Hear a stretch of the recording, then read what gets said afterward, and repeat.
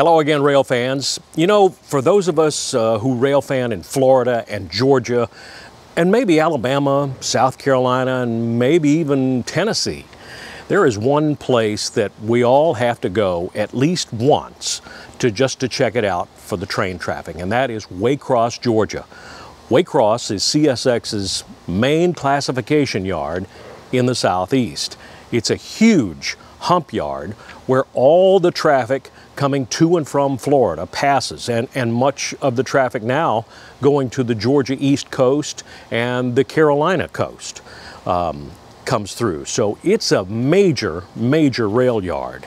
And just visiting the city, even if you can't get into the yard, just visiting the city is something you ought to do. The tracks over the Ossie Davis Parkway crossing were double-tracked in the early 2000s as part of CSX's Midwest Corridor expansion from Chicago to Florida. The second track begins a couple of miles north of town as the Fitzgerald subdivision begins to approach Waycross, Georgia's Thomas Rice Yard. But the super long trains in the age of precision scheduled railroading have nullified the benefit. This southbound freight, well over 10,000 feet, waited for more than 20 minutes for his turn to get into the yard, hanging over this crossing the whole time. He's moving now, but the drivers won't be any happier. There's a northbound train on the other track coming right up that will cover the crossing for another few minutes. I'm exploring Waycross, Georgia today.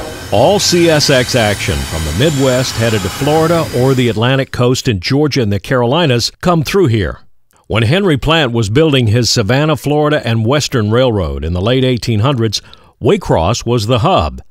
In the seaboard coastline days, it became even bigger with the building of Rice Yard, the largest classification yard on the SCL system. It's still that way today. Even the late Hunter Harrison, with his disdain for hump yards, could not afford to get rid of Waycross. I'm just trying to get a sample of the traffic coming through here, so I moved to the southeast side of town. Just coming out of the yard is A794, daily traffic to Bush, Florida, north of Jacksonville on the old Seaboard Airline main. There's a lot of business over there, so traffic arrives in Waycross, is sorted onto this train, which takes it all down to Jacksonville, over on the Kingsland sub, and back north to Bush, where it's then delivered to customers. He'll return later today with empties and loads from the plants, which include 2 pulp mills on Amelia Island.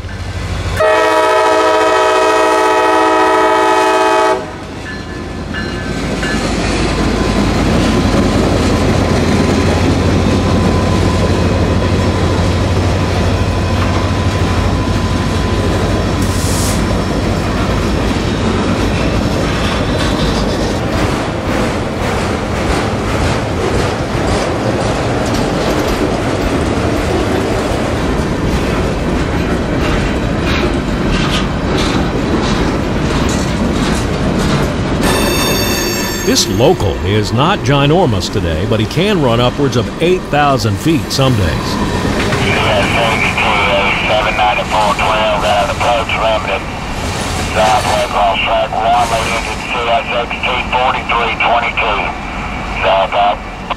The signal is South Waycross, the last double crossover before the track singles up on its way to Folkestone. The yellow over flashing green signals approach limited. The indication is proceed, approaching the next signal not exceeding limited speed, 45 miles per hour. We are at the Brunel Street crossing, just below the South Y at Waycross. I have heard for years about a through-truss bridge on the North Jessup sub headed out of town toward Savannah. I was surprised at how close it was, 2.5 miles away from where we just were. Everything is pretty compact in Waycross. The town was built around the railroad. The bridge, a Warren through truss built in the 1920s by the Atlantic coastline, still carries big trains across the Satilla River. It is right beside US 84, and the truck traffic is loud. And of course, there are no crossings or signals near here, so I couldn't hear Q690 approaching. And my camera went to sleep while waiting him out, so this is what I got.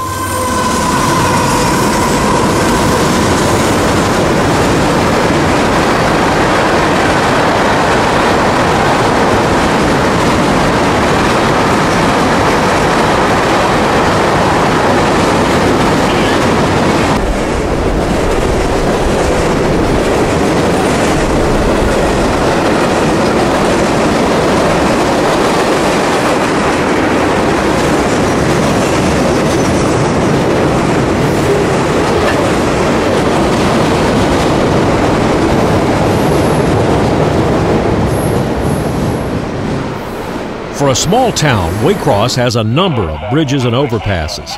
This is Ava Street, about 2 miles west of the Satilla River. The train rolling overhead is A750, daily traffic from Waycross to Savannah and back. Interesting to me is the guardrail up on that bridge. You don't see this on railroad bridges often, unless they're intended for company personnel to be walking up there.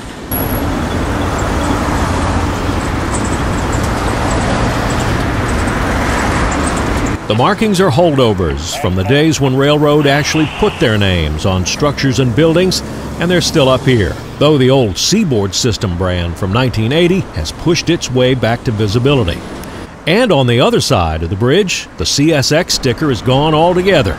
The Seaboard System is back, at least here anyway. Just east on the line in Blackshear, the Trudy Road overpass still stubbornly shows its predecessor company from 50 years ago.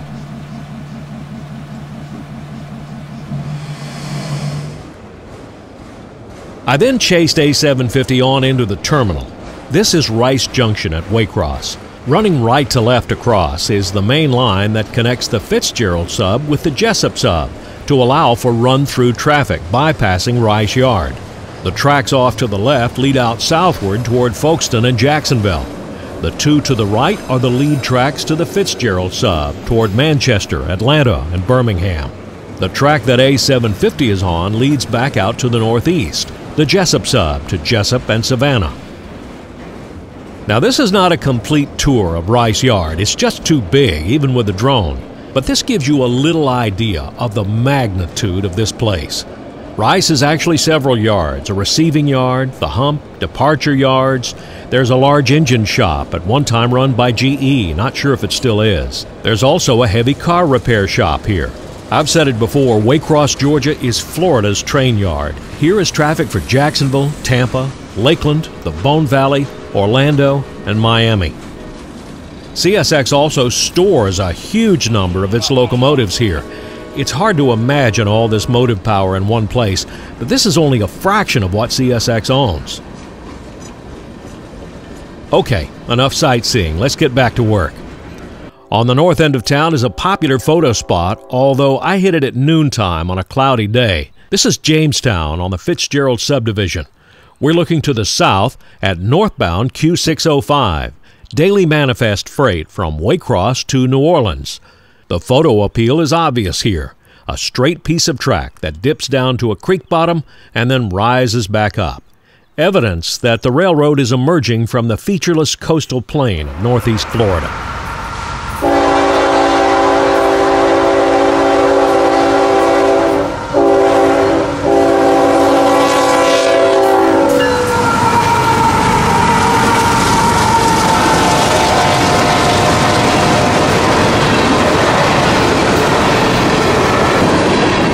605 used to run out of Waycross to New Orleans via Folkestone, Baldwin, Tallahassee, and Pensacola.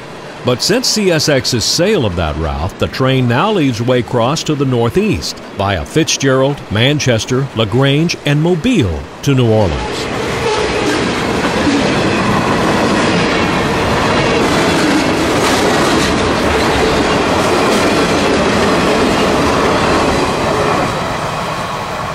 I'm just chasing the radio now, so I move to another popular spot where a train is coming up to wait.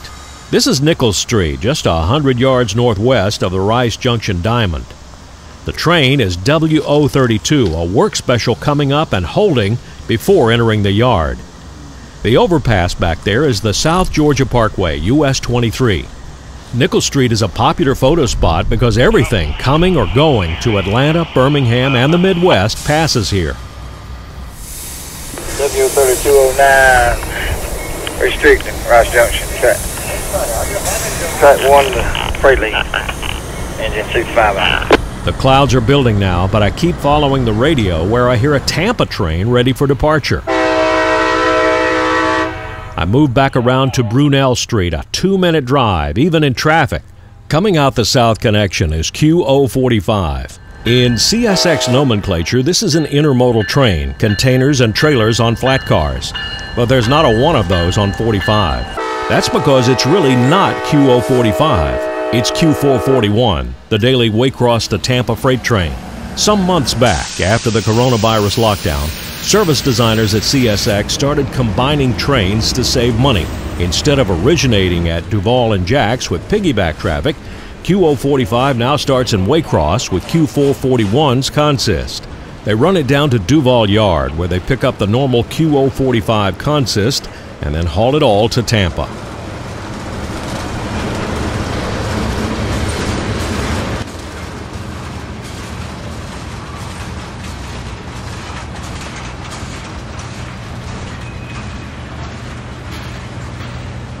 .4512 with engine 8908 south. Got approach limited signal south Waycross.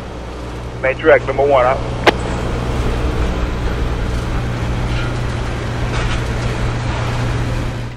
I moved downtown at the old ACL passenger yard. Another 2-minute drive. Everything is really close here.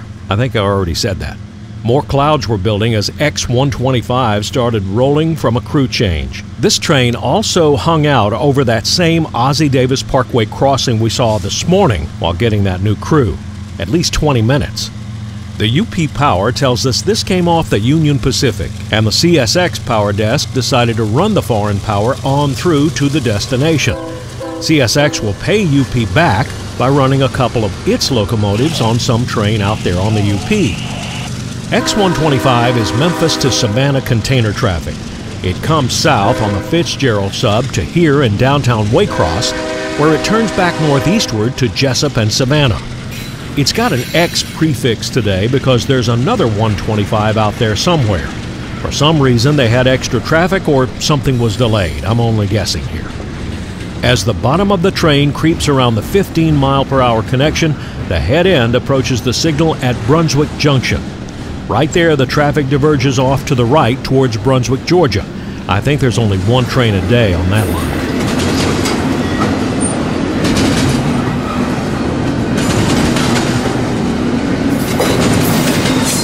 At some point today, a train came through with a grain hopper that had an open door. Corn dropped right down into the gauge of the track. The birds and squirrels of Waycross are going to have Thanksgiving whenever this train traffic calms down. That's not happening yet. From the Savannah side, in comes Q197. He comes into town and glides to a stop to change crews.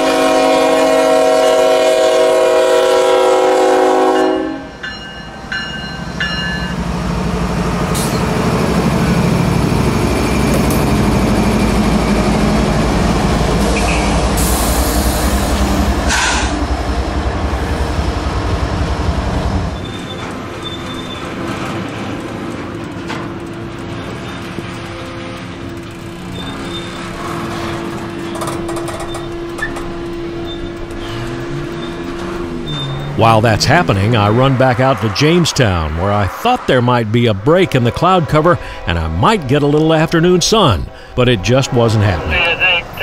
Q19712, got it clear, Jamestown. Track 1 to the single main, locomotive CSXP 3437. No.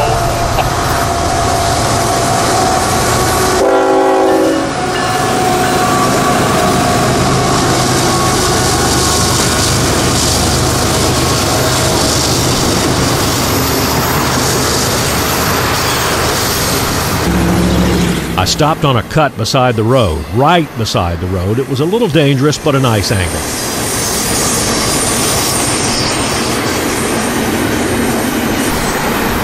You can see from this shot why Jamestown is a favorite. There's another great bridge shot just a few miles north on this sub, also over the Satilla River, but I never got that one on this outing.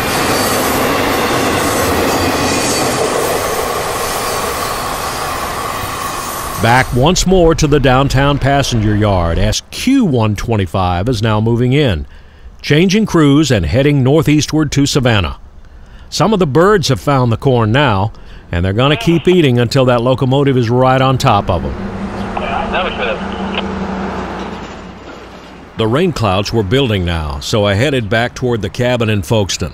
The radio caught me one more time when I got to Race Pond on US 1.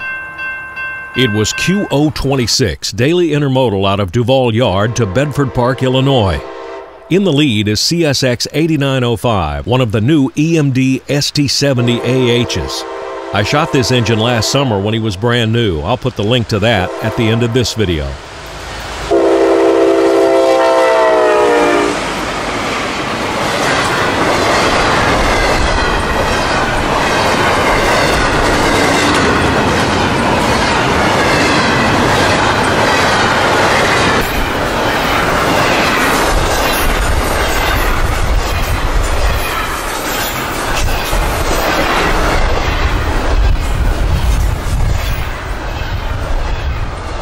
'26 is not a giant tonight at 9,126 feet, but they're running DPU on it.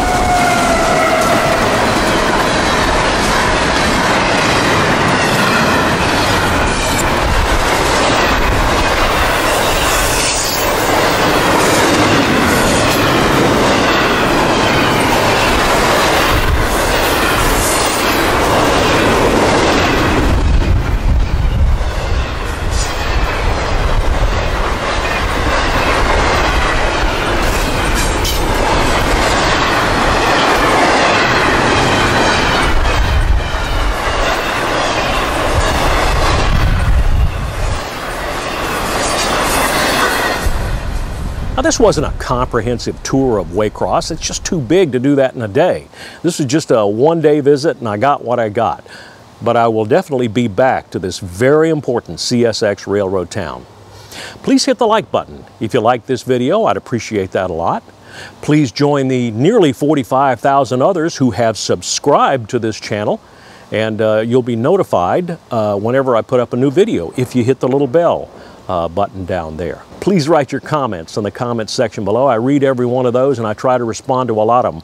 Just like the email, if you'll email me at railfandanny@gmail.com, I read every one of those and I try to respond to as many as I can.